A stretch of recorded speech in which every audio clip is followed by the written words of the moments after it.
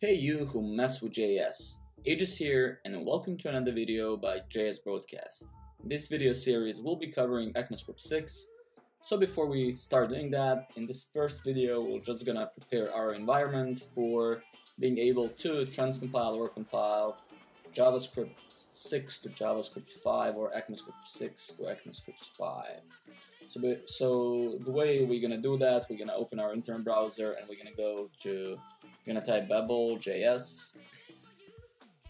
We're gonna go to babeljs.io. We're gonna scroll a little bit down, and Babel transforms our JavaScript, and we will go up in the menu. The reason why is this so big is because I have created the best resolution for the videos. So we can try it out, the REPL here. If we type let bar is equal to x, you can see that let x is equal to 2. You can see that here in the right we have compiled version to ECMAScript 5. So this is exactly what we're gonna do in our IDE or our text editor. So instead of using this, I want us to use this on our computers. So if we scroll a little bit down, a little bit down, there's setup Babel, and the one we're gonna use is CLI, and when you click it, you're gonna scroll a little bit down. It says install, but instead of following this, just go usage docs. And if we scroll a little bit, if we zoom out a little bit, what you're gonna do is say npm install babel-g, which stands for global. I have it, but I'm just gonna do it for you guys quickly. So you need to have Node installed for this, Node.js, and npm, which is a Node package manager, comes installed with Node, and it allows you to install the npm Node package modules.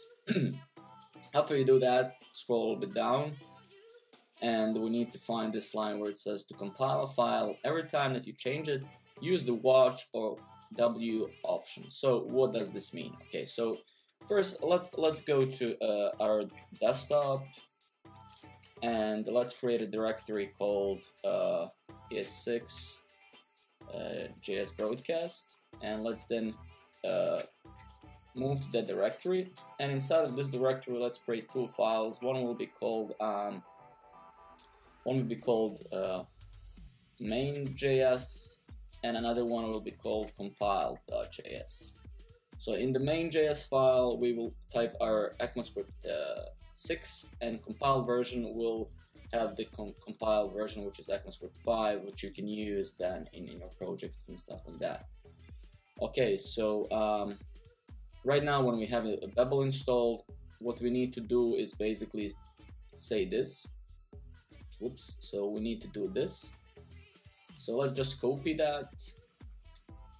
And if we go ahead here in the terminal and paste this, we'll just change this. So instead of script compile, we will pick our name, our compiled file, and here we'll pick our main.js file. And if we press enter, now we're watching for any file changes, and each time we save this file, it will be saved into this file. So now if we go ahead and open our text editor, in my case Sublime, I'm gonna kind of hide this bar here, and I'm gonna open like two windows, and I'm gonna go ahead and open this folder we have just created called ECMAScript 6 JS Broadcast, and I'm gonna go ahead and open main.js file here and compiled file here.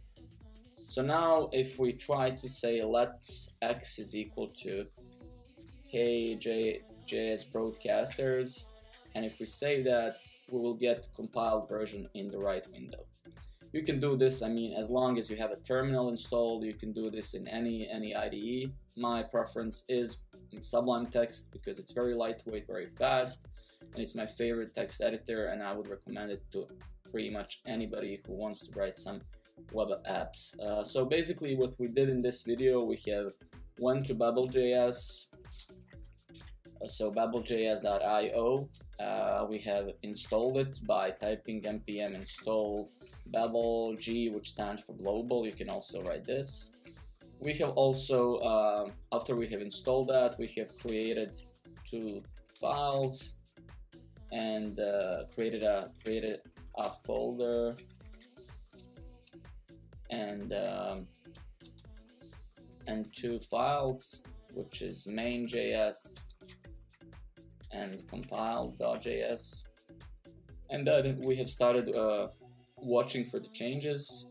Then we have used this command, which so we have used Babel main.js, watch for the files, and output the file called compile.js, which is this file here. Okay, now if you have this installed, there's one more thing. If you're using Sublime, what you can do, you can go to your package control and install Babel here. I already do have it installed, obviously, but you will type babeljs, and also you can install next generation JavaScript and React snippets for Sublime. Let's actually install this as well. I didn't have it, but as you can see here in my bottom right corner, it says JavaScript. Let's go there once more. So JavaScript Ultimate here, and I actually have JavaScript Babel here. So when you install the plugin I just told you, you will actually have this kind of a better highlighting and stuff like that for ECMAScript 6. Anyway, thanks for watching this first video on getting started with ECMAScript 6. This is how we set up our environment. In the next video, we will start talking about LUTs and var and the differences about them, and then as we progress, we will go to classes and all the other videos that ECMAScript 6 offers. Anyway, thanks for watching this video. Hope you can still mess with JS and learn something with me, and if you have any comments or questions, feel free to ask, and don't forget to mess with JS.